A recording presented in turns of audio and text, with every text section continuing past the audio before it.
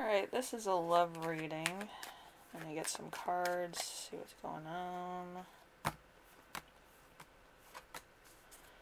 Okay. We have the Wheel of Fortune, so there's no change, no parting. We have the Queen of Cups in reverse. So there's no caring, there's conditional love here, and somebody's not intuitive. There's 8 of Swords in reverse, so there's no restriction here. Somebody can leave if they want. There's a 2 of Wands, contemplation, a date, or making plans. We have the 4 of Cups. The 4 of Cups offers loneliness, boredom, or a static. We have the 6 of Cups with inner child, old flames, peace, maybe of visitors coming. And then we have the Empress in reverse. So there's no mind connection or body connection. There's no physical attraction here. It's just somebody who's like paying somebody to do something.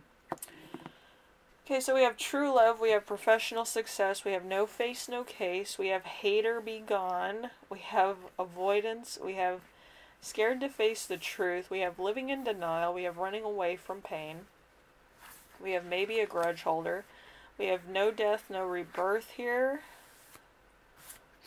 maybe love, money, romance, affection, lust, love.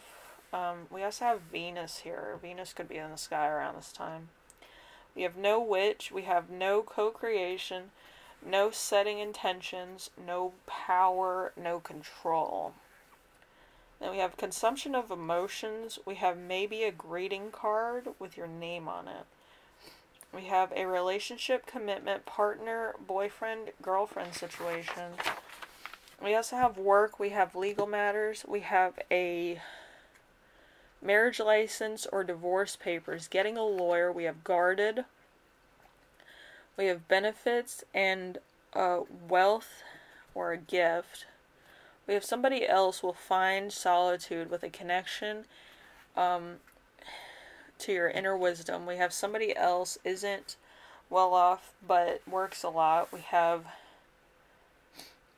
no secrets. We have agents of chaos. We have joy and happiness, triumph. We have no Mercury, so Mercury's not in the sky at this point in time, but Venus is.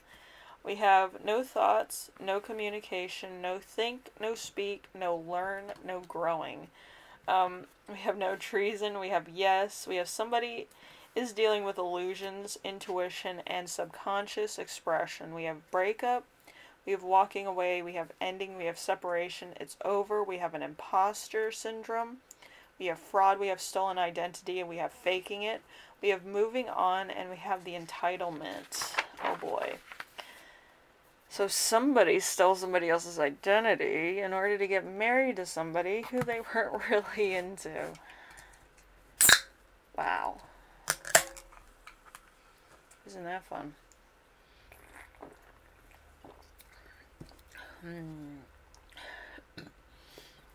So, somebody here could know the truth, find out the truth, or knew the truth all along, and it's now just coming to a boiling point of not really liking this person that was faking it the whole time, that they were the person that they said they were.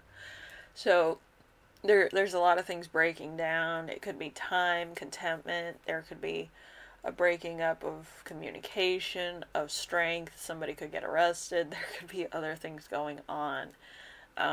Somebody's making a run for it, and somebody's going to jail because I feel like a containment or an imprisonment. So there is not anything going on. It could also be a setup for somebody to get imprisoned under false pretenses, or take the blame for something somebody else did to them. Like, it's kind of a weird scenario. But if you know, you know. If you don't know, hopefully you're not surprised and you can do something about this. But yeah, you're going to need to help yourself get out of this situation. Anyway, hopefully this helps somebody out. Take care of yourself, take care of everyone. Make sure you don't get caught up in this. I feel like it's skeevy. So if you're caught off guard or surprised by this, this is going to be a problem, alright? Anyway, I will see you in the next reading. Take care of yourselves. Bye.